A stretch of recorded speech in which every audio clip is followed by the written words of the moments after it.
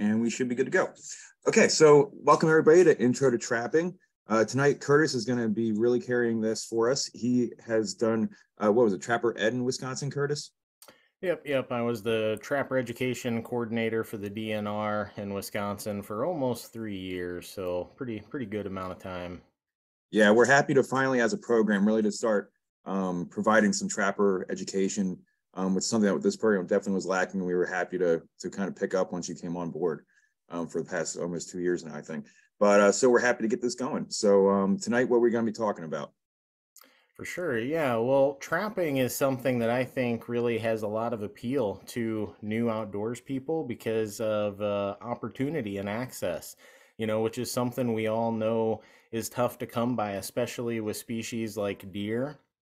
It can be really tough, and a lot of people are finding, especially once they get to exploring the outdoors, that they may not have the access to deer that they thought they did, at least not starting out. So interspecies like squirrels, rabbits, but also raccoons, muskrats. And if you include trapping into that, you get some access to some critters that are at potentially historic high levels in terms of coyotes and raccoons, and ones that are close to town, and even ones that can be pursued at night. So a lot of things to do, a lot of benefits to going after fur bears. And tonight we're going to be talking just about trapping. So trapping is extremely diverse. There's so much that goes into it. This is strictly an intro to trapping in Illinois webinar. So we're not going to dive into any one aspect really super deep, but we're going to try to give the broad, like 40,000 foot view of what trapping in Illinois is. And then of course, any questions that may come up, there's the chat and the Q&A feature. Feel free to use those, and we'll try to address those as they come up. So pretty cool with that. I'll go ahead and get into advancing the slides. Had to click on it. There we go.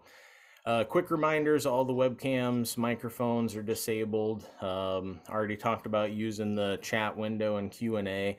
One little note about the chat window, you can select who it goes to. So you can either send it just to the host, Jason and I, or to everybody, or just to an individual person.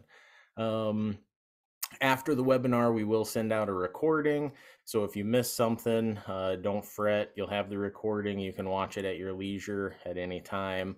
There'll also be a feedback survey. Please fill those out. We use those to help kind of guide what we do and how we provide programs and stuff for you all. So good stuff. And like Jason said, my name's Curtis. Thanks for being here. And then also we got Jason, who is muted, but he says hi. Sorry about that. We already got a question that's already answered. Says chat is has been disabled for attendees. I'll see if I can change that for you all. Okay. And I'll work on that, don't worry. But you can put in the questions and we'll be able to see the questions for right now.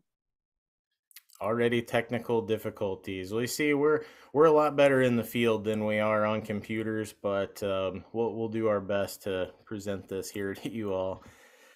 What are we going to go over? Well, it's going to be a lot, so we're going to move pretty quick. But like I mentioned, trapping is diverse, which gives a lot of stuff to talk about. It's also one of the reasons that makes it fun. There are trappers that do completely different things, and their hobbies don't overlap. I know people that are big time upland predator trappers, primarily coyotes, maybe a little bit of bobcat and fox. And they may trap their whole life and never encounter the water trapper who's after primarily beaver, muskrat, otter, maybe raccoon. They're both trappers, but they're completely separate wings. So the diversity is pretty cool. We're going to get right into it here.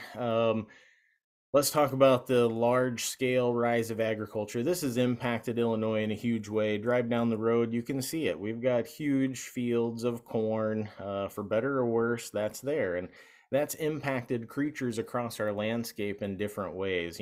Some critters, not so good, especially the large carnivores who used to live here. Talking wolves, mountain lions, the whole 9 yards, back in the extirpation era, which is before regulated hunting and trapping. Those critters are largely wiped out, And that opened up a big niche for critters like the coyote, who had been suppressed for a long time, and now all of a sudden they had no larger predator other than man. So coyotes and raccoons have largely benefited from agriculture and the reduction of larger predators bigger than them, and that provides a lot of opportunity for hunters and trappers of today. Now, hunters and trappers are conservationists. This is one thing that a lot of people don't think about, but whether this be by the purchase of your hunting and trapping licenses, permits, habitat stamps, all that money goes back into conservation to benefit all species, but then also by the Pittman-Robertson Act, the sale of firearms and sporting goods has an excise tax built right into it, 10 to 11%, that outdoors people pay. And this money comes back to the states and supports conservation, again, for all species, not just game species. But this has led us to some really awesome conservation success stories. And I mentioned before how in the eradication area, there were some not so good things. We know about the passenger pigeon that's gone, the bison that was almost wiped out. You know, those were failures or near failures, but it's important to note that the difference is, since the advent of regulated hunting and trapping, these activities have never led to a species becoming endangered or extinct. And to a lot of outdoors people, they're thinking, well, duh, that's common knowledge. But to folks who are not involved with the outdoors, that's kind of a new revelation, because they kind of lump it all together, whether it be passenger pigeons or the hunting and trapping of today. So really important to make that distinction. Now, what is a fur bearer? That's the first thing to ask, because all mammals have fur, right? Even us people, we just have a lot less than most of them. But fur bearer is actually, it's a designation by management agencies. So just like how deer are big game and pheasants are upland game, there are certain critters that are fur bearers. And these are the animals that have historically been harvested primarily for their fur. Now, that doesn't mean that's the only reason that they're harvested, but that was the primary motivating factor. So that's the difference between a muskrat and a rabbit, per se. Really diverse group.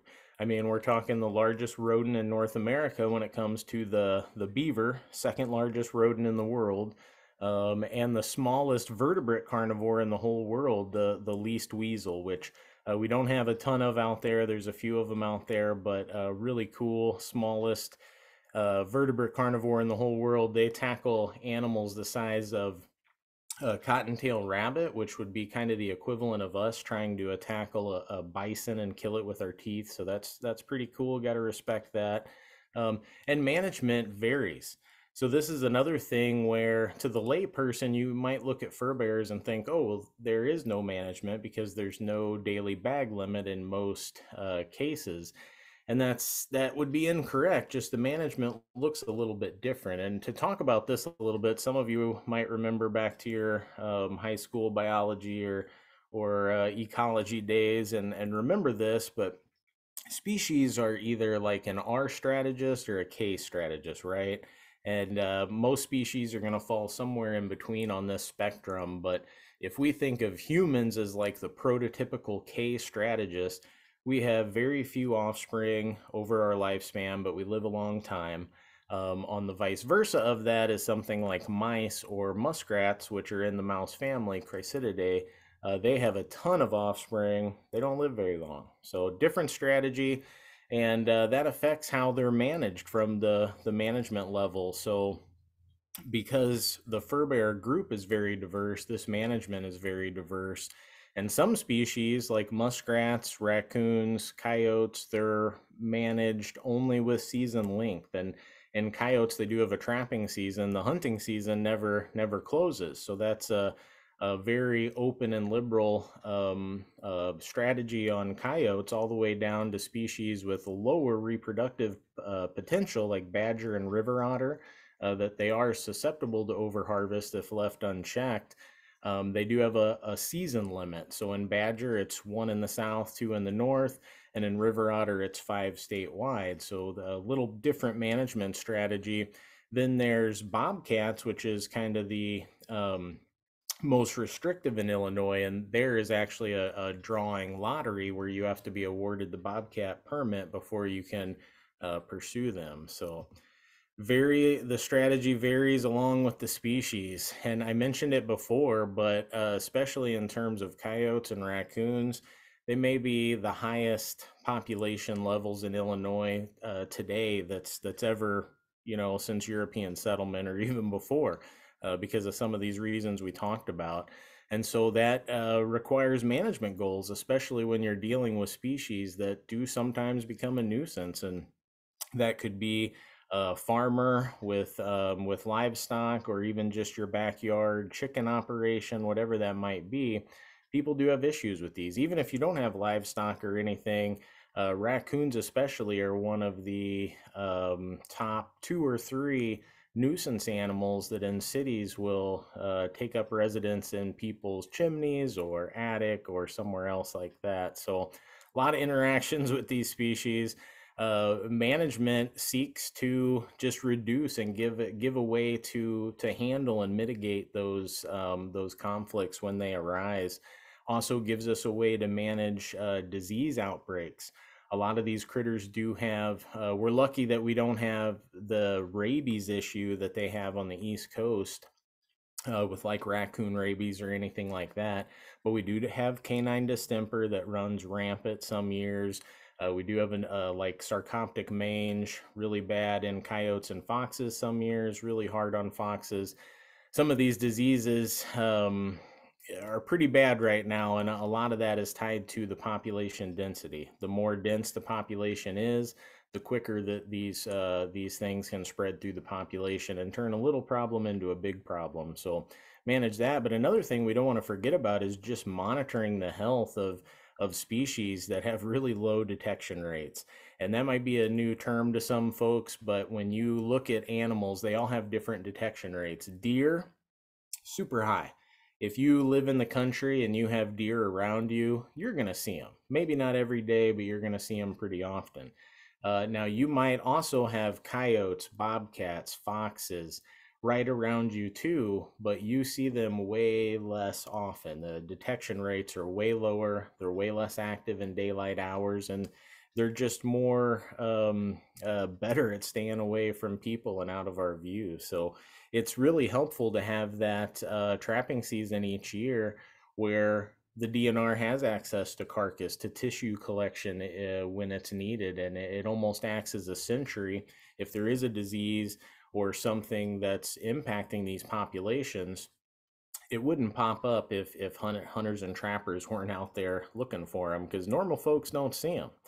Now, tracks, this is one of the fun parts about trapping. It's an intimate, you're learning to think like an animal, even more so than when you hunt. I mean, when you hunt, you're doing that to a certain extent, but in trapping, you're trying to get an animal to step on something the size of a $50 in that whole vast wilderness. So you need to know everything you can about it, where it's going, and the landscape that it travels on. A big part of that is tracking.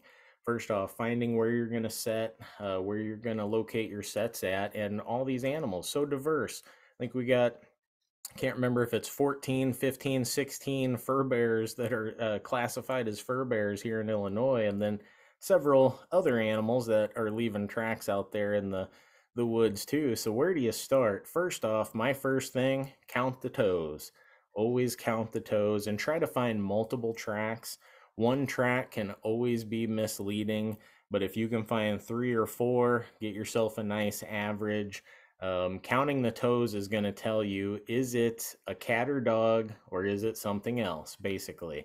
Because cats or dogs, meaning bobcats, coyotes, foxes, all the way to house cats and your pet dog, they're going to show 4 toes in their track.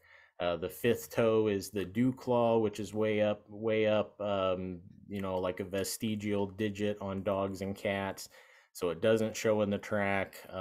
Most common dogs, they remove them, when they're puppies, at least on sporting dogs, so they don't catch on anything and rip off. But you always see 4 toes. on pretty much every other animal out there that isn't something like a deer, which obviously is a hooved animal, a cervid, you're going to see 5 toes. So that's a quick thing right off the bat. Now, if it does have 4 toes, how do you determine if it's a cat or dog? A lot of good ways. This picture here shows us some pretty good ways. First thing, claw marks. Obviously, dogs do not have retractable claws. The claws should always be visible. Not in every track, but if you see enough tracks, you should see it. Now with bobcats and house cats and mountain lions, retractable claws. So most of their tracks are not going to show claws. Now they can pull them out when they're running up a slippery bank or if they're in mud. They may push them out to get some more traction, so it may be possible to find a track with them out, but I've actually never seen a cat track with the claws showing, so it is pretty rare. But that's not the only thing you can look for. Also, look at the shape of the pad. This is a big one. When it comes to cats, they've got 2 points on the front, the leading edge, and 3 on the back.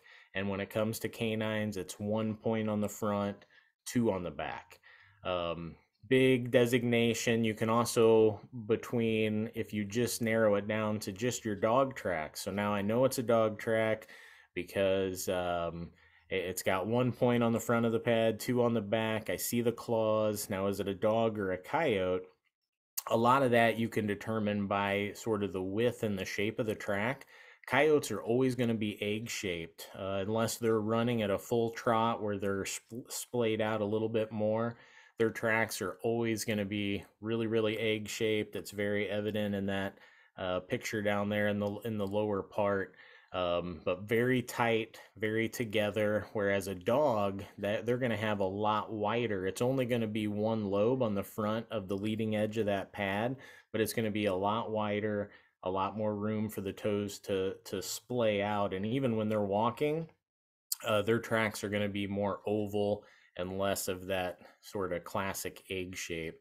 Another good thing to look at, just the toes, if they're irregular. Cats, and again, this is from house cat up to mountain lion, they have a leading toe.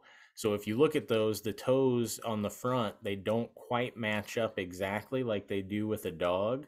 So on a dog track, that always gives a really good impression of an X in the middle of a track. Even if it's old and you can't make out the claws, you see that X, you know it's a dog.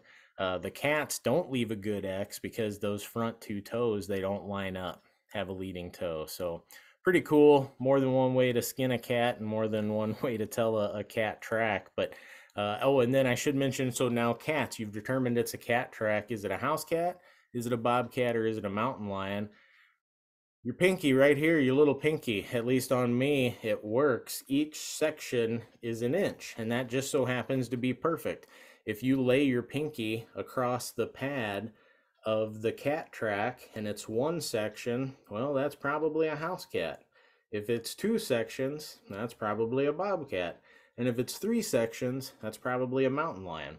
If it's even bigger than that, then it's probably a lynx because they have huge, giant snowshoe feet. But should definitely not be any lynx passing through here. Anything's possible, but that's one that's downright almost impossible. So some other really common tracks you're going to find out there that are very unique, easy to ID: raccoon and possum. 90% of the time when I worked for the Wisconsin DNR, if somebody sent me a picture, it was usually one of these 2, just because there's a lot of these critters running around there, and they do have tracks that look kind of weird sometimes. So with possums, they got that opposable thumb, that helix on their rear foot that's super diagnostic. Only animal moving around out there of that size that you're going to see with a track like that. And then their front hand kind of looks like a perfect little handprint, which is pretty cool for the possums. But raccoons, just a little more elongated, and again, their front and back feet are different, so you get a different track with each one. And so sometimes some people will see the larger back footprint and, well, oh geez, what's this? It doesn't look like the smaller raccoon prints all over the place. That's just their back foot, which doesn't always completely contact the ground, but then when it does, they can leave a pretty big track. Raccoons, of course, one of the only animals out there that are plantigrade like us. and bears, that walk flat-footed. Most of these critters are what they call digigrade. They walk up on their toes, leave a little different mark, but 5 toes, of course, on all those. Now, tracks aren't the only thing you find. There's also some scat out there. Um, this can sometimes be a great way to not only determine where animals are at, but also can be a way to find the periphery of their ranges. So, in terms of coyotes, which have scat full of hair, pretty easy it looks a lot like your dog poop, but just full of hair and bone fragments and things of that nature.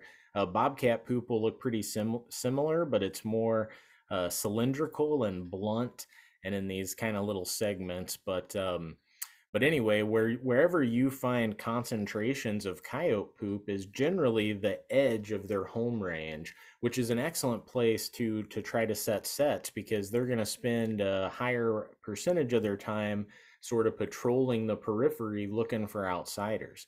Another good thing about the periphery is normally that's where multiple home ranges will come together.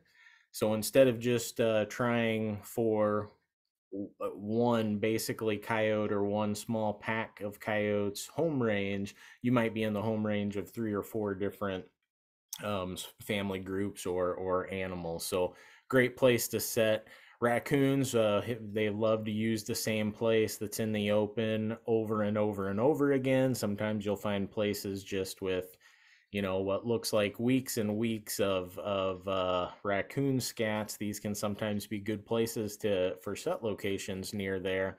And then otter, another thing you can look for sign, especially islands or where a creek will hit a river.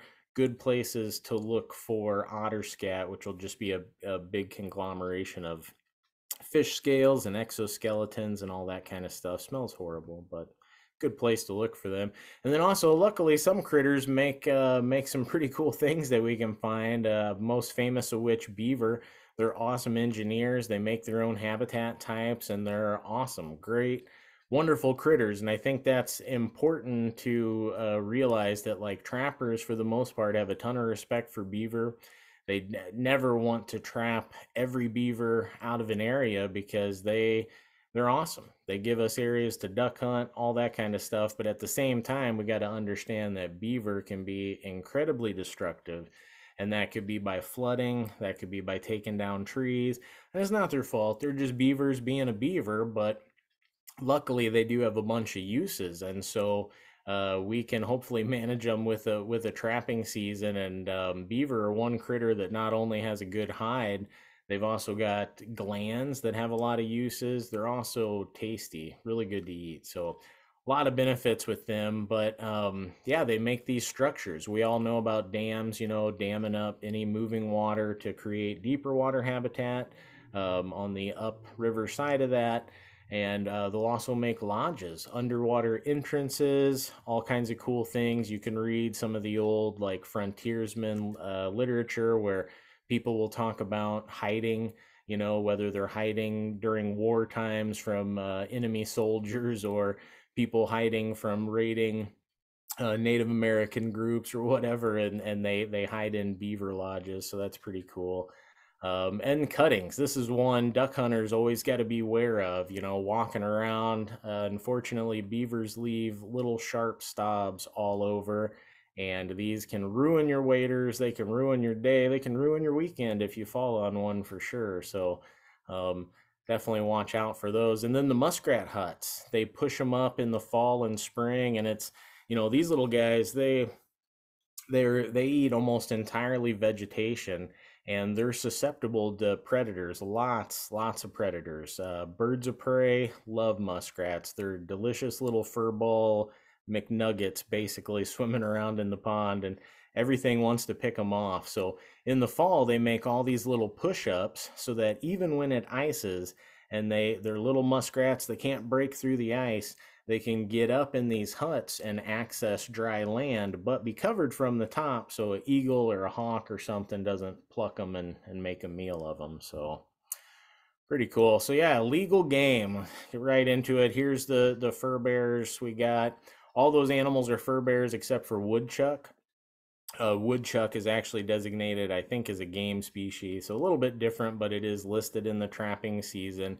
And it does have a little bit different season because remember, woodchucks do hibernate, so we don't see them in the late fall, winter, not until the spring when they do pop out. So a little bit different issue there. And then I did already mention that bobcats are one special species that you can't try to pursue them until you actually do draw a tag. So now one question that we hear, what happens if you incidentally catch one? Like you set a set for a coyote, incidentally catch a bobcat, you haven't done anything wrong. Nothing is illegal there. You just need to try to release that animal as quickly as possible. I can tell you from working in Wisconsin, bobcats hold up extremely well to foothold. So much so, most of the time, you can't even tell which foot was in the trap. And when I was in Wisconsin, they had over 100 bobcats that had all been trapped by private trappers and then called in because they didn't have a tag. The DNR runs out there, sedates them, puts a collar on them, takes measurements, releases them. Over 100 cats, not a single capture related mortality, which is absolutely astounding. Yeah, for that, just to give you a frame of reference, if we set up a mist net to catch birds, songbirds, and we caught 100, we would almost assuredly have a couple mortalities in there. So yeah, bobcats hold up really well to footholds. Releasing them, I'm not going to say it's easy, but it's also not incredibly hard either. I wouldn't recommend to do it with a dip net, but I have done it with just a fishing net one time when it needed to be done. So definitely carrying around a tub, like a big plastic tub that you might get at Farm and Fleet or a store like that, is an excellent way. Carry it in the back of your truck. You can throw gear in there. And when you do catch a critter that you need to release or that you want to release, just throw that tub over them, pull their paw out, release them, flip over the tub, and they don't have access to either bite or scratch you while you're releasing them. So now we're just going to go over the highlights because again, trapping is broad. We don't have time to get into depth. We basically every single slide in this whole presentation, we could do a full, hour, 90 minutes on to do it justice. So we're moving through pretty quick, but some of the highlights here to talk about when it comes to trapping in Illinois, and this is very state specific. So this information applies to Illinois only. If you trap in another state, most of this stuff, if not all of it's going to be different. So just definitely be aware of that. One thing that's always the same, you've always got to tag your traps. Always a metal tag. I've used funky trap tags myself. They're one of the big tag companies. They're inexpensive. Usually get them in a pack of 100 or 500, and you get them printed with either your name and address or your customer ID number. Personally, I recommend the customer ID number. It's simple. It's just one number and it works. You're legal, and it never changes. The bad thing about name and address, if you ever move, you got to get new tags printed. Whereas theoretically, your customer ID number stays the same always. So I'd go with that. You can also put more than one tag on a trap. If you trap with a trapping partner, or even 3, whatever, you can put everybody's tag on there, and then all of you can check those traps. So that's the way to do it if you do trap with somebody. There's a lot of trap size and placement restrictions. Basically, I'm not going to go over all the details because it's all in measurements. It's all inside jaw spread. But the basics to remember is you can't use really large traps. You can use a little bit larger traps in water than you can in the land. Not using any teeth, no deadfalls. It's not Looney Tunes. We're not doing any of that stuff anymore. Snares in Illinois can be used in the water only, so no dry land snares or cable restraints in Illinois. Have to be at least a half underwater. All traps have to be run every day and any captured animal removed. And so that is throughout the trapping season. Doesn't matter if it's a wet set, dry set, killer trap, or live restraining trap. Every day that they're out there, you have to run them. And this is one of the big things that separates trapping from hunting. Hunting, you can choose to go or not go. It's a game time decision. Once you have steel in the ground, you have to get out there every day. There's no taking days off. I don't care if it just snowed 10 inches, you find a way. If you're sick, you find a way. And that's why trapping with a partner is a good way to go, because if somebody does get sick or injured, you've got somebody to fill in the gaps there. Don't set a trap within 10 foot from a den on land. So this does not apply to water trapping for muskrats, beaver, anything you're trapping in the water, but you can't trap on dens and dry land. You can't trap within 100 yards of a dwelling without permission from the landowner.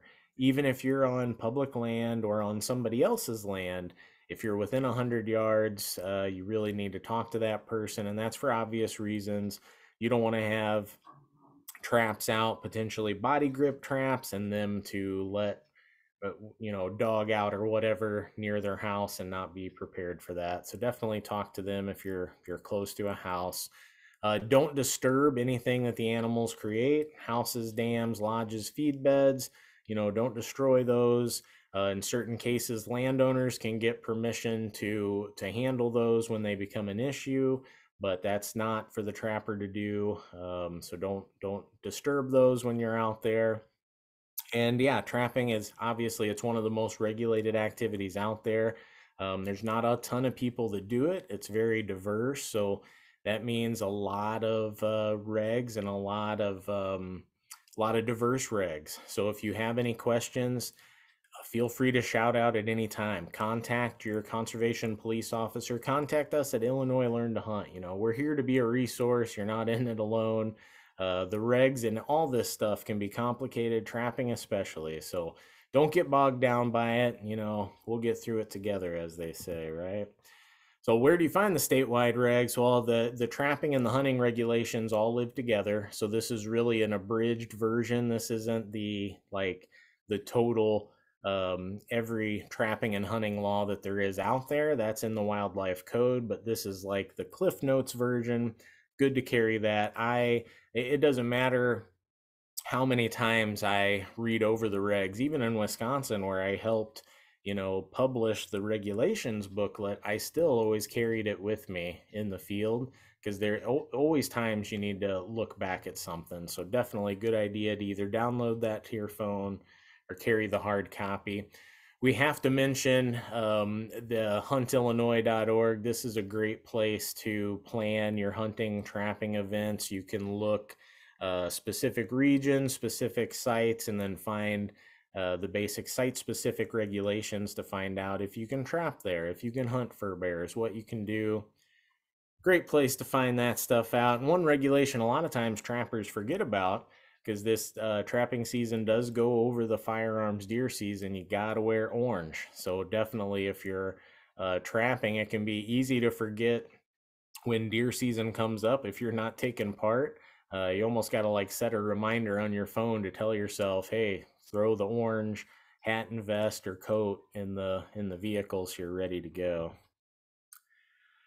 So now, what do you need to be legal for trapping? Well, in Illinois, we're fortunate. The resident trapping license is probably one of the cheapest ones you'll ever find at just $10. Really good deal there. You got to get the state habitat stamp. Again, just $5. So relatively inexpensive to get in there. But again, those funds go back to support conservation, so an important part of it. Now, if you're a new trapper born after 1998, trapper education is required before you can get a trapping license. But even if the trapper ed's not required, it's definitely recommended. You can do it online, or the Illinois Trappers Association does hold some in-person classes. Definitely take that, even if it's not required. It's going to help you out. And a lot of trapping is hands-on stuff. We're going to have some hands-on trapping stuff. coming and be doing more and more of that, hopefully, if there's interest. But it's really hard for me to like explain how to like set traps and do that part of it on over like this through webcam. So in person is definitely the way to do that. Trapper Ed is a good way to get those handling skills. Then you can also watch for our in-person classes too. Keep in mind the Bobcat Lottery. Get into that before the season. Obviously, that's $5 to get into that. And then both Bobcat and Fisher are what they call CITES species. So you do have to pay a $5 registration fee that gets your CITES tag once you're successful. So you don't have to do that part if you don't get one, but if you do get one, you will have to do that, another $5. And here's what CITES is. So CITES is the Convention for the International Trade of Endangered Species. But it also applies to what they call lookalike species. So both bobcats and river otter are Appendix 2 species, so they're lookalikes. So neither of those species is endangered, but they both look like endangered species because guess what? Pretty much every spotted cat in the world, other than bobcats and lynx, are endangered. And same with otters. River otters, I think, are the only species out of the 5 or 6 species of otter we have in the world that aren't endangered. So basically what these CITES tags are, they're plastic tags that'll get affixed to the pelt after you harvest them. They allow for international sale or moving that critter around, and basically anybody can look at it and know that it was legally harvested and it is a bobcat or it is a river otter from Illinois and not one of these other endangered spotted cats or otter from South America or whatever it might be. So that's what the CITES tags are all about. Now, once you get a critter mounted, or if you get it tanned and you want to hang it up and you never want that, you never want to have the possibility of selling that or getting rid of it, you can take the CITES tag off. That's fine, but definitely has to be on it at all times before that. So I mentioned trapper education. Really good to get into this. You're going to learn a lot of stuff. Learning from the people who actually do it is, there's no excuse for that. Nothing will replicate that, especially local people who can also give you information about areas to go, things like that. Really great. I worked with trapper education in Wisconsin, so I know more about it in Wisconsin than Illinois so far. I'm still just getting into it here in Illinois, but yeah, ITA, the Illinois Trappers Association, you can do the trapper education online. Doesn't take that long. It'll give you a nice basis of fundamental knowledge there. Now, types of traps. First off, want to talk about what I think is like the first big distinction in a trap. Is it a live restraining trap or is it a kill trap? Because all the traps we use are going to fall into one of those two categories, and they have very different purposes. Obviously, a kill trap, you want that trap to, when it captures an animal, you want it to dispatch that animal as quickly and humanely as possible. On the vice versa, we've got these live restraining traps, which the purpose of them is to capture an animal and hold it until you, the trapper, are able to get there and decide whether to release or harvest that animal. And a lot of people will call box traps live traps. They are a live trap, but they're certainly not the only ones, and not even the best or the most humane options in all circumstances. So all kinds of them here.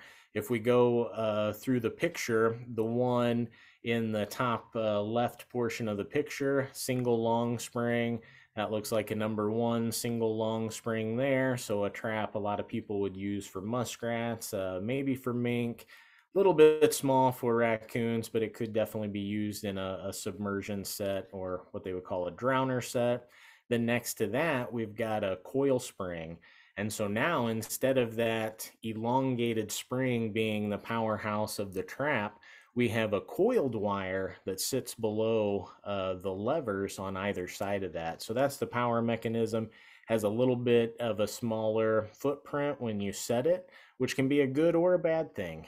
Sometimes in muddy soil, it's nice to have the long spring to stabilize that trap so it sits there nice and steady.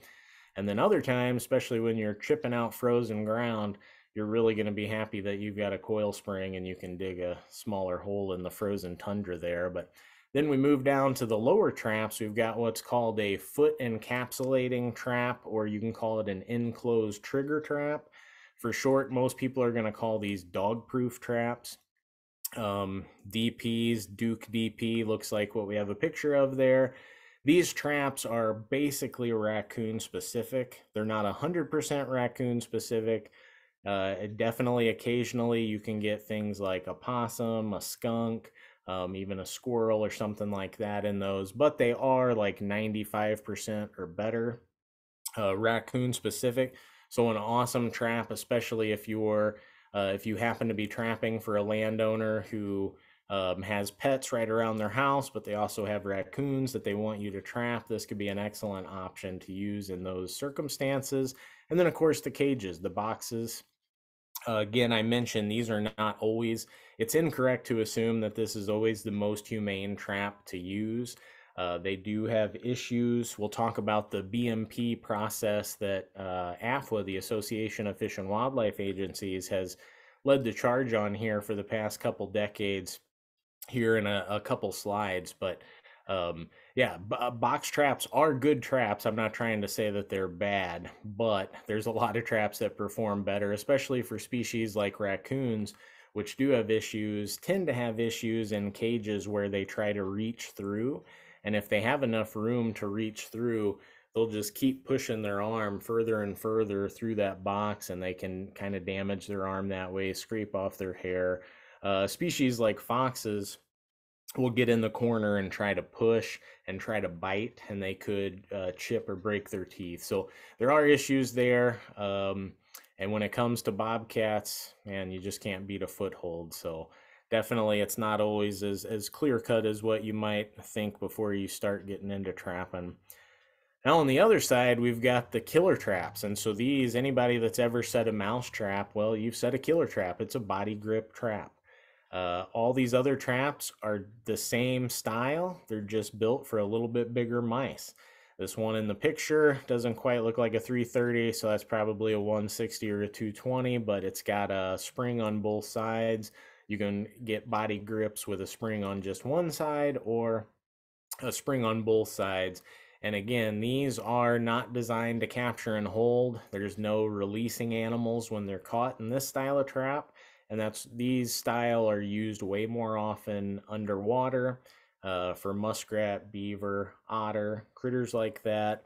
We can't use large ones on dry land for obvious reasons. There's no releasing animals that do get caught in these.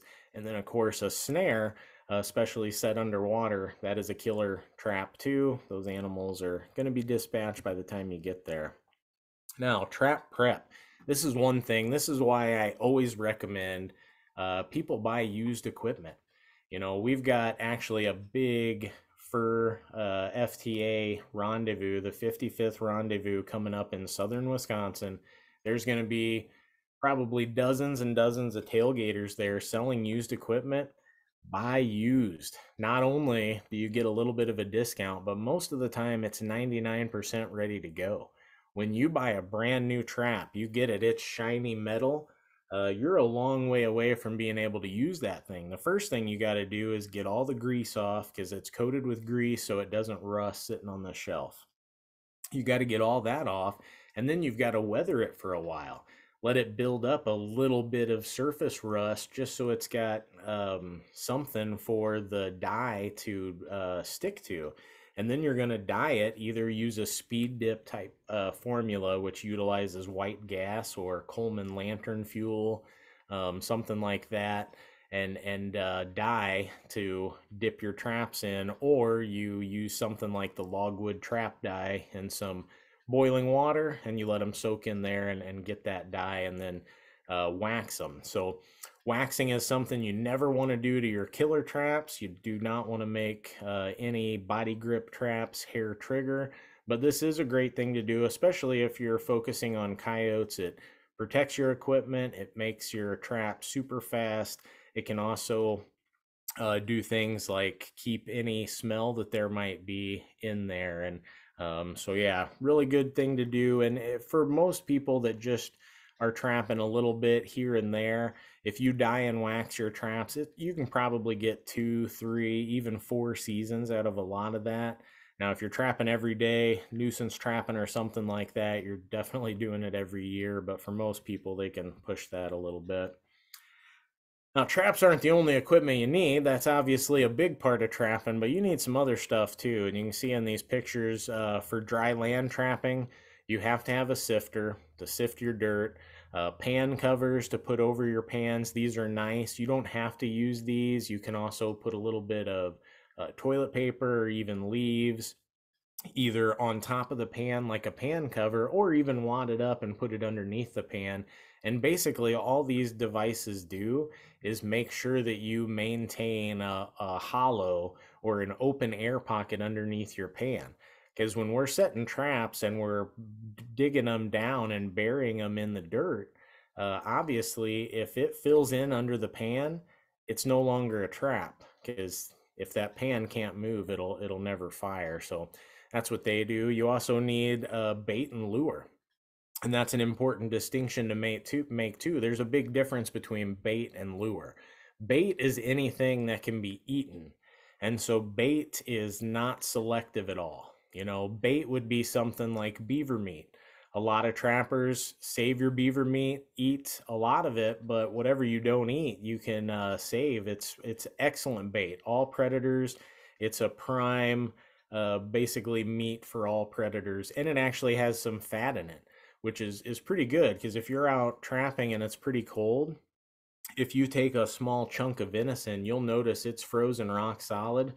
You try to smell it, you can't smell anything. Chunk of beaver in the same conditions, because it's fatty, it's oily, it doesn't freeze. And you can smell it. Even with our really bad human nose, you can smell it. So yeah, beaver meat, excellent bait, really good for human consumption as well. Other good, you have to have a staking system. Stakes, this is just as important, if not more important, than your traps. If you aren't staked properly so that your trap stays there, no matter what animal you catch, then you're not trapping. You're out there basically giving trappers a bad name, which is not a place you want to be at. So a lot of people these days use what are called cable stakes or earth anchors. That's what's here in the picture. You have a driver to drive these things down, and then a mallet, a hammer to hit that and strike them down. But it's a little piece of metal on the bottom of a cable. You drive that down, yank on it with all your might, make sure it's set, and that's your staking system. You could even double stake, use 2 of those at different angles to make a little bit of a X pattern. The vice versa of the cable stakes is going to be the actual metal, like re-rod style stakes. Those are good too. It's just you have to carry a lot more weight, because obviously re-rod is going to weigh more than a cable stake. But same idea, especially when utilizing a solid stake like that. Most people going for coyotes are going to utilize a double stake system and drive them in an X pattern to make sure that no critter out there can pull them out, because a coyote's a strong animal. Other good things to have in there: knee pads, just because you're constantly kneeling, especially on frozen ground, really tough on your knees. Gloves that can help with the scent. I like to have separate gloves for handling traps and then separate gloves for handling your bait and lure, so that you don't contaminate your traps with any of that scent. And then things like files and multi-tools, because you're constantly having to tweak and mess with your equipment out there on the field, especially after, it's been there, it's been frozen, it's been unfrozen. A lot of times you're messing with the dog or doing some filing out there, so got to be prepared for that. Now, I alluded to this earlier, the best management practices of trapping. This has been really just a great benefit of trappers. Now, I'll say when this first started, a lot of trappers were leery of it because they thought it was going to basically come down with a bunch more restrictions, which really has not happened. First off, the BMPs are a suggestion, they're not required. But basically, what they've found out through the BMP process, which is a formalized research project to look at the humaneness of trapping, basically what they found out is the systems that people are using are largely, they pass the BMPs with flying colors. So these are all public information. You can go, if you go on Google and search AFWA, so that's not Aflac like the insurance duck guy. It's AFWA, which is the Association of Fish and Wildlife Agencies. They've led the charge on this. They've got them all posted on their website. You search AFWA fur bears on Google, and it'll come up. Not only all the BMPs, which you can search species by species to find trap recommendations, but you can find a lot of other cool research and stuff about trapping on there. Really good resource, good way to when you're looking at buying traps to get a good idea of what's good to use, because the traps that score well on the BMPs just so happen to be most of the time the best traps at capturing and holding the animals, which is why naturally a lot of times trappers are defaulting to using these devices anyway. Um, it started in 1997, so it's been going on a long time, and it actually amounts to one of the largest research projects ever conducted on wildlife for the duration and for the amount of states and people who have been involved. Really cool. And the process, it's not, I mean, it's ironclad. They actually have ISO standards, the international standards, the same type of standards that are applied to agriculture are applied to testing these trap systems. And really cool how they do it. They use actual trappers. They find volunteers and they send a technician out with them. The trapper selects the spot. The technician uses a random number generator to determine what trap type they're going to set at that location. And then they come back when they run the trap, and any animal captured is immediately dispatched and then bagged and frozen to undergo a full necropsy by some of the best wildlife vets in the whole nation, all the way down to radiographs. And they look at every bone, every nail, every tooth, and they score any damage that could be from trapping. So really cool, and a benefit to trappers, because quite honestly, when animal rights activist groups, they really don't do this anymore because they know that data is ironclad. But when they used to attack trapping on the basis that it was inhumane, um, when basically all of this BMP data got into the court of law, I mean, trappers just bowled them over. They won because it's good data, and it's a giant mountain of data set. So big benefit to trappers, and for the most part, they started out leery of it, but they've come around now to where most of them are proud of it, proud to support it, and proud to pass along all the good stuff of the BMPs. Now, let's get a little bit into methods here. I mentioned before there's land sets and water sets. Well, these are really easy to identify because basically if it touches water, it's a water set. If it doesn't, it's a land set. So this, you do have to run both types of sets every day, so there's no difference there, but there are different traps that you can set in the water and different traps you can set in the land. So you do gotta know that. Move right. Oh, just that picture right there. It does have, you'll see a bit of aluminum foil wrapped around the pan. This is a cool little technique. I use it, but I didn't invent it. Definitely a lot of people do this. Anywhere where you have open water, like a riffle, when a lot of the water is frozen, it seems to work excellent because animals like raccoons are really drawn to that one source of open water to look for food. And you can actually just take your trap, whatever, that's a number 11 double long spring, which is an excellent raccoon trap. Really small, but it's strong. If a coyote doesn't bend the base plate, they'll even hold a coyote because they got two springs that are close together in a small trap. But if you wrap the pan in the aluminum foil and put it in the moving water, in the moonlight, it looks like a fish or a clam or something that's yummy. And a lot of times you'll catch them by both front paws. They'll go for that. So kind of a cool way to trap. And of course, one that doesn't have basically any appeal to domestics. So if you're trapping an area and you are worried about dogs, I'd be a lot less worried if I'm putting traps in the water that just have aluminum foil on the pan as opposed to something with, fish in a hole or some type of bait. All right, so let's get into some basic beaver sets. Beaver dam, one really great way, easy way, because the dams are so obvious. There's always a trail that goes over somewhere right in the middle of that dam, an overwater trail. And this is used by beaver, muskrat, and otter. They'll all use it. So it's a great way to catch any of those critters. Um, but yeah, that's it's obvious because obviously the dam sticks out. You don't have to find tracks, you don't have to find anything. Find the dam, find that little trail, you're good to go. Now, for other beaver sets, let's say you don't have the dam as an option. Some other really popular sets are baited sets or caster mound sets. And so these snares over here on the pole are going to recommend a baited set. If you just find a pole of some softwood, aspen, popple, willow, anything that you see the beaver actually eating on, you just get a long pole of that, attach your snares to it just like that, or you could do the same thing with body grippers and then scrape a little bit right where they are, which shows that green, that inner green bark, the cambium, which looks like a T-bone steak to a beaver. Excellent way. You can put them in open water, you can put them under the ice, even if you don't know where the beaver are coming from, where they're going.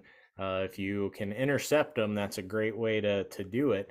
And then especially in the spring, which we're getting to, beaver trapping goes to the end of March, beaver and otter. In the springtime, it's starting to get just like the deer rut. It's starting to be like the beaver rut. And the 1.5 year olds are getting pushed out. They're moving around and they're looking for other animals. And the scent that they use to mark their territory is this castor scent. And so you can kind of emulate what they do, make a little mound, just throw some mud up on the bank above the water's edge, make a little rough mud pie basically, and then put some castor. You can buy that commercially or save it from the beaver you catch. There on that mound, excellent way to catch beaver, especially in the spring. And really also a good way for landowners. Let's say you have a place where you want beaver, but then you also have places you don't want beaver.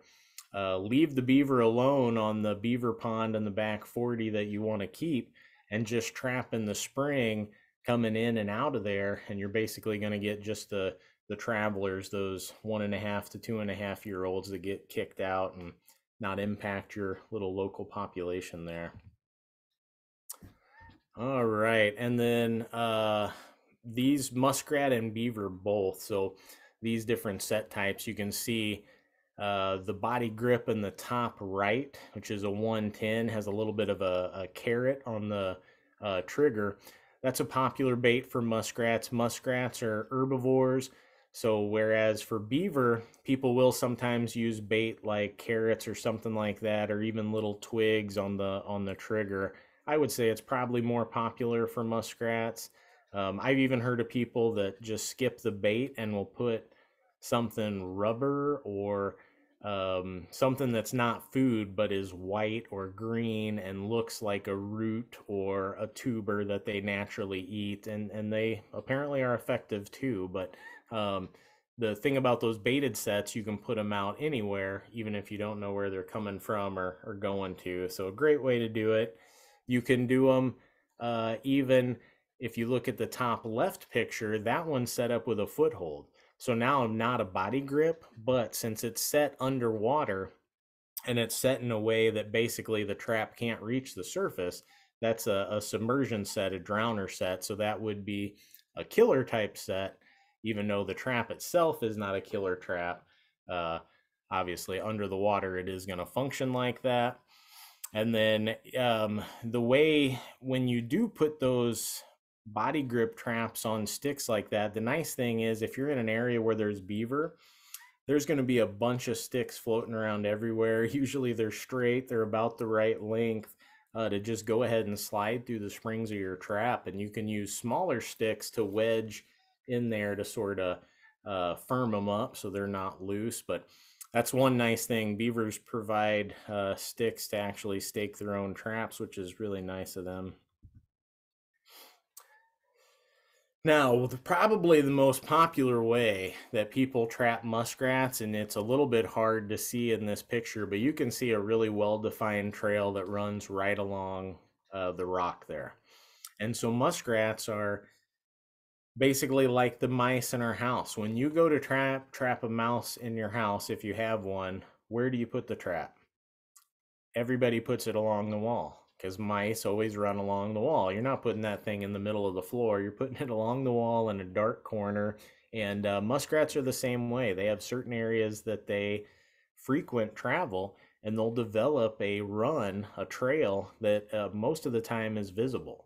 And so, really, if you see that trail, all you have to do is put a trap in that trail, no bait or anything, and just wait. It's a blind set, but that's the way a lot of muskrats are trapped. Now, here in Illinois, we can't use colony traps, no multiple catch traps. So just using 110 body grips, or you could use footholds, but definitely just putting unbaited traps right in the trail is probably the way that I would guess somewhere around 75% of the muskrats are caught out there. But if you do like to build things, the little float up in the upper right, this is another great way to catch muskrats, and you don't have to find the trail. So in a lot of big ponds where people may be dealing with nuisance muskrats, float like this can be an excellent way to bring the muskrat to you rather than the other way around. And again, apple slices, carrots, make good bait. Parsnips, cattail roots. If you just got cattails around, you can dig up the roots and skin them up so they look real nice and bright white. And again, it's like a T-bone steak to the little muskrats. Now, basic raccoon. Again, we talked about all the possibility, a lot of access, high numbers of raccoons. Like there's a lot of opportunity out there, and especially with the dog-proof style traps, the foot encapsulating or the enclosed trigger traps we talked about earlier. Awesome, open up a lot of new spaces for you. And in this set here, this is one common set where people will just take a piece of white PVC, shove it right into the mud bank, and then they'll put a little bait, maybe some fish or fish oil in there, or maybe they'll use some type of lure, especially getting later into the season, and put your trap in the water right out in front of it. Pretty simple. Another set type, we've got a leaning pole, a cubby on a leaning pole. So that actually has a body grip trap in it. So that would be a killer style system, not a live restraining system. But you'd put some bait in the back of that cubby. And then, of course, the idea here is that being a leaning pole, it's pretty much selective for only raccoons. Dog is not likely to climb up that pole, nor is about any other thing that you wouldn't want to catch. So, great way to make the trap more selective just by utilizing what you know about the critters and what they do out there. Now, a pocket set, if you're not using a PVC pipe to shove into the bank, this is the tried and true method for mink and for raccoons at least. And pretty much every critter known to man has been caught with this set here. But basically what you're doing is you're just digging a little pocket, a little hole just above or at the water's level where you can dig it up and out of the water and put a little bit of bait in there. And that can be fish, it can be carp that you save up from the year. It can be muskrat. If you've caught muskrat and you're not going to eat all of it, save pieces of that. Muskrat is a great bait for raccoon, otter, mink, and even for the upland predators too, like coyotes and foxes and stuff. But and in the pocket set, almost always your trap is actually going to be underwater. That way you don't have to sift dirt over it like we would on a coyote or fox set. We just shove it into the mud under the water, and the animals really don't seem to see it even when it's plainly obvious as long as it's under the water line. Mink, raccoon, no issue at all. And then if you're able to stake that or utilize a submersion or what they call a drowner rod or cable, you can turn any foothold trap into a killer trap system by utilizing a submersion system. So that would be some one-way lock that basically allows that trap to only go to deeper and deeper water, but not to shallower water. So one way to do it. Now, coyote sets. This is another animal, ton of opportunities out there, and I think the hardest animal to trap throughout the Midwest. That includes in Wisconsin, where they have fisher and wolf, and they occasionally have a wolf season. I haven't trapped a wolf myself, but the people I've talked to that have trapped a lot, the coyotes are tougher, and it makes sense if you look at them. They're, like I mentioned before, one of the most persecuted animals across the landscape is the coyote. The hunting season doesn't end. The trapping season, there's not a limit to the number you can get.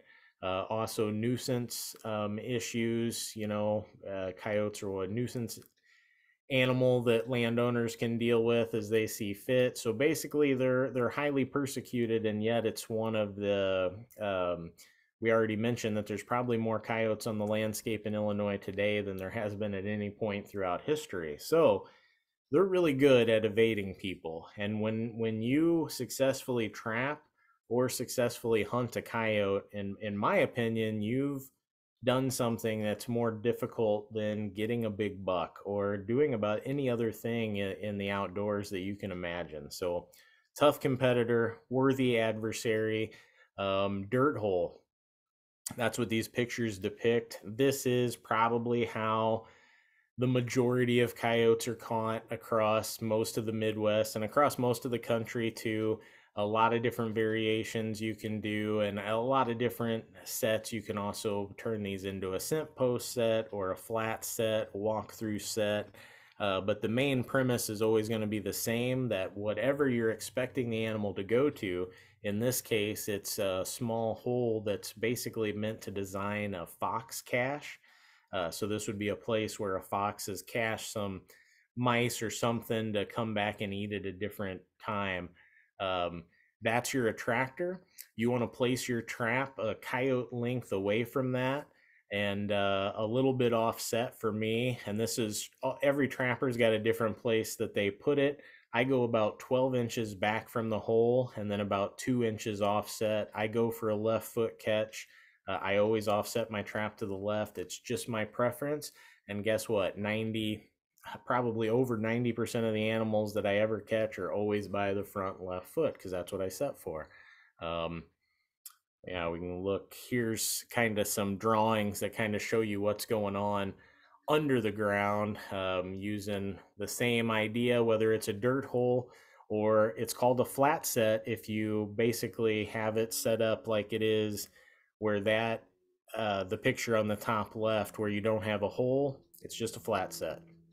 If you have a old piece of wood or something stuck up there where the backing is that you spray urine on, it could be a scent post set. If you place stuff on both sides, it could be a walkthrough set. If you dig a little trench that the animal has to step down in to get at the dirt hole, it's a trench set. So there's a bunch of different variations on these. The main thing to remember when it comes to coyotes, you're always putting a foothold trap underground, covering it with that sifter with a light layer of dirt, so that basically when you leave, it just looks like a small hole and like you weren't there. If it looks like anything else, chances are you're not going to catch a coyote. Now, it's still possible to catch a fox or a bobcat. They're a little bit easier. Both of those species are, in my opinion, and in most people's opinions, than coyotes. But you do have to do things pretty much perfect to catch coyotes, at least with any regularity. Again, anchoring system, vitally important. Another tip here, use more than one scent. And I learned this from Mark June, one of the best coyote trappers alive right now, in my opinion. He likes to use 3 scents at every set location. He thinks it gives him like just one more second or two of the coyote hanging around, because he actually puts a lot of cameras on his sets and he studies the animal's behavior, and he'll tell you when a fox or a bobcat comes to a set, it may be there for a long time. It's going to give you lots of opportunities to catch it, but 99% of the time coyotes come up, 2 to 3 seconds later they're gone. You never see them again. So if you haven't done everything perfect, you're not going to catch them. But one thing that he noticed is they do tend to stick around a little bit longer if he used more than one scent. And it's almost like they're cracking the code, right? They're smelling, oh, I smell a little bit of muskrat. Oh, there's a little bit of red fox urine. Oh, there's a little bit of gland lure. So just if you have those multiple sense that the animal almost has to decipher, it gives you maybe a little bit better odds. So good little tip there. Now with trapping, catching the animal is only the first part. Okay, you got to lug all the traps out there, find where they are, crack the code of how to catch them. Then there's this whole other aspect, which is really work heavy, and this can be something that trapping's not for everybody. Okay, if you are more on the sit back and ride style, trapping's probably not for you because it's intensive. And I know people that are doing it big time. I mean, you're up before daylight and you're working until way after dark, and you barely have enough time to sleep. It's just the way it is. Um, a big part of it is once you get that animal back, now you need to utilize that because that's one thing that a lot of people need to realize when it comes to trapping. Trappers, a true trapper is utilizing their catch to the best of their ability. Now, does that mean that you're eating all the coyotes that you catch? No, it doesn't. But you are making the most use of what's there. And so some critters like coyotes are not known to be good to eat. Now, can you eat them? Well, certainly you can. They're not known to be good. There's also some issues with rodenticide. Anybody who puts out rodenticide, mice eat it, then the coyotes eat the mice, that stuff can bioaccumulate and can actually be a danger for us to then bioaccumulate in us. So, but fur is that is a use, that is a legitimate use, and we'll talk more about it here in a slide or two. But basically, we as humans, we've got a couple major deficiencies. One of them, we don't have body hair all over the place. When we get too far away from the equator, we need some outside thing to help us warm up. And a lot of you, especially in northern Illinois right now, pretty cold and windy out there. So if we were to go outside right now with just what we were born with, and you had the choice of a steak or a fur coat, I know which selection you're gonna pick. So just the premise that for some reason food is a greater or more noble use for animals than warmth, it doesn't hold up when you really think about it. Now, the equipment that you need when it comes to fur handling, you see this wooden device here kind of in the center. That's called a fleshing beam. So once you actually skin and get the pelt off the critter, that would be what you drape it off to use that two-handed, that's a necker fleshing knife in the lower right. You'd use that to push any remaining meat, flesh, fat off of that hide, and then you'd put it on a stretcher, which the bunch looks like muskrats or possums on wood stretchers there. You put them on there so that the pelt basically achieves its largest size, and then it can dry without shrinking up and just look in a presentable way for the fur market. So utilization, I talked about it just in the last slide. Fur, for the same reasons that it's basically ecologically responsible to hunt to get your meat, it's a green way to get meat. A hunter's diet is going to be more green than any vegetarian or any vegan out there. For the same reasons, wearing fur a lot of times is going to be a much more ecologically responsible source than any alternative. So I don't care what your coat is, who makes it. If you go and look into the materials that go into making that coat, where they come from, where they're shipped to, and all that, you're going to come up with a carbon footprint that makes just a few animals look like a really small price to pay to stay warm. So basically the old Disney view, the Cruella de Vil of trying to turn a villain out of anybody wearing fur, it's basically just arguments that don't make sense, that are rooted in misheld belief. So we got to try to get around that. A well-made fur garment, they say, can last for 3 generations. So if you go out trapping in your local spot and you catch, let's say you catch 10 raccoons and you get a coat like the one pictured here made, that's going to be the warmest coat you have in your whole house, I promise you. But it's also going to be an heirloom that you pass down to your kids, and maybe they pass down to their grandkids. And then at some point, you've got a grandkid sitting around somewhere saying that they're wearing a coat made out of raccoons that their grandfather or grandmother caught in this creek, 60 years ago. I mean, what article of clothing or what piece of hunting gear do you have that can be as cool as that? There isn't anything. So, really a great time to personally utilize fur. There is still an international fur market. It is low, so you're definitely not expecting to make money.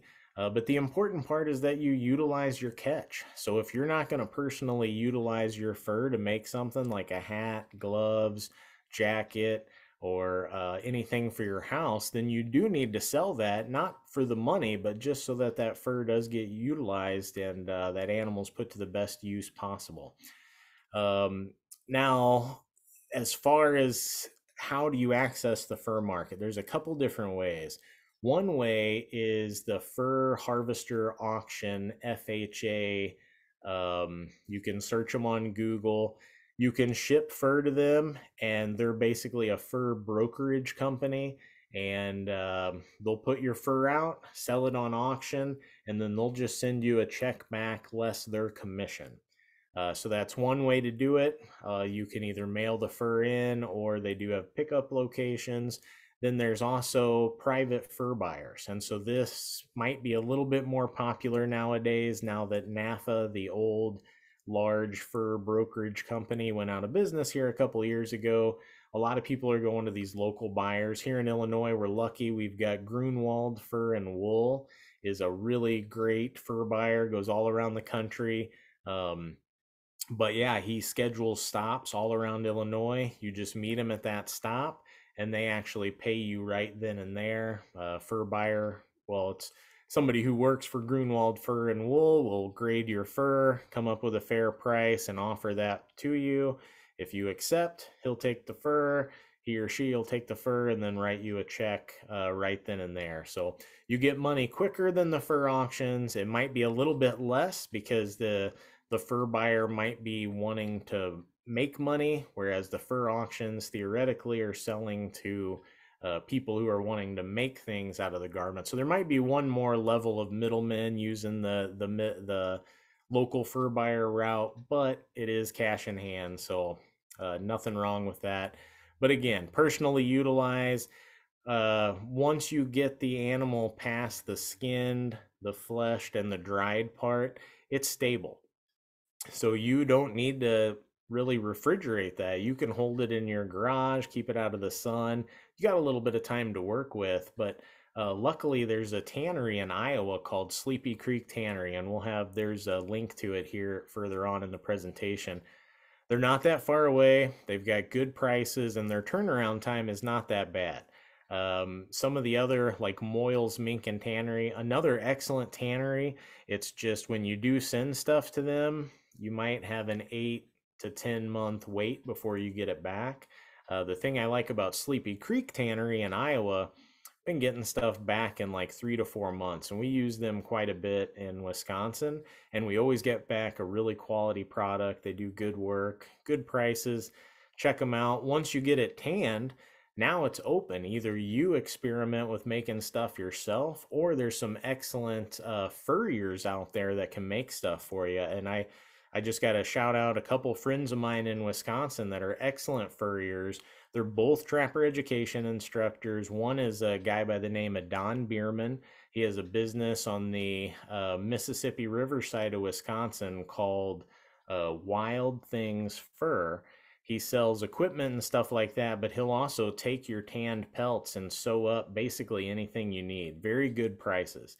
Mountain Man style hat, which is the fur hat with the ear flaps and everything, really nice. His going rate last I checked was around 60 to 70 bucks for that hat using your furs. So really inexpensive for an item that'll be the warmest thing you own, and something that may wind up being a family heirloom too. So a lot of reasons to trap. Don't let the low fur market keep you back. And even if you get it tanned and you don't get anything made, there are a lot of people that just try to develop markets for then selling the tanned critter. So another way for opening up new markets for them. Now, I mentioned the resources. Here's a bunch of them. Check out the trapping BMPs. We here at the University of Illinois, we've got colleagues that put together human dimensions reports on Illinois trappers. So a lot of good information you can check out there. And really, we want to encourage people to join the Illinois Trappers Association, the ITA. We do have a Trappers Association right here in Illinois.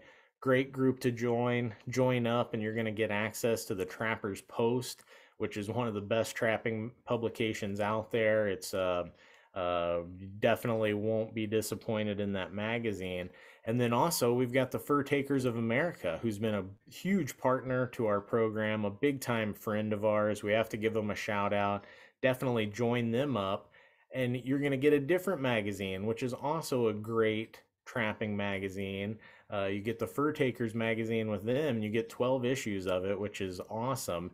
And they've got the big rendezvous coming up. So you don't have to be a member of FTA to come to the rendezvous, but we definitely encourage you to do both. Join the ITA, join the FTA, and then come out to the rendezvous, which is June 22nd through the 24th in Jefferson County, Wisconsin. So not that far away from Illinois.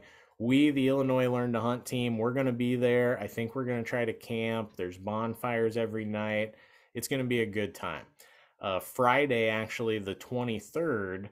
So this is of June 23rd at the FTA rendezvous. They're doing what they call the Trapper Man feed. I've been to a couple of these. These are epic.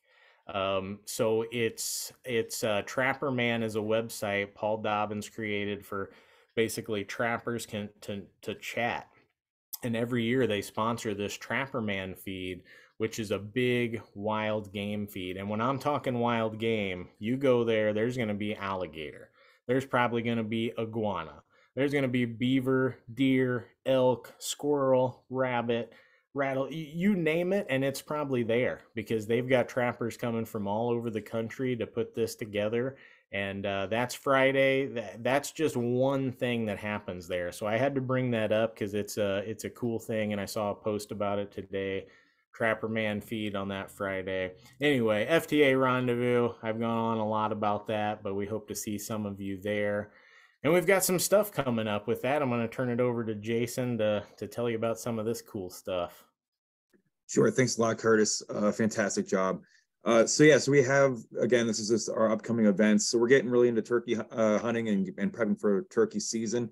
So we have some webinars coming up for that. So we have Turkey 101, March 14th. Turkey 102 is going to be March 16th. And then we're going to have a turkey calling demonstration webinar on the 21st. And then we will also have the wildlife tracking we're adding onto that. So that's going to be March 23rd. So that's going to be after all the turkey webinars there. And then we'll also have the Hunting Illinois podcast. We have new episodes coming out every couple of weeks. We're trying to keep that to an every 2-week episode release. So keep an eye out for that. But you can find those on YouTube as well as Spotify, iTunes, Stitcher, and every other type of streaming software you can possibly look at. We also have us Trapper and Turkey in-person workshops coming soon. So as we said, we're trying to develop this type of Trapper curriculum for everybody here. So utilizing clearly Curtis's some expertise in this. So we're going to try to get this out, get some hands-on workshops going so that we can actually get out and learn how to use these traps properly without just hearing about them.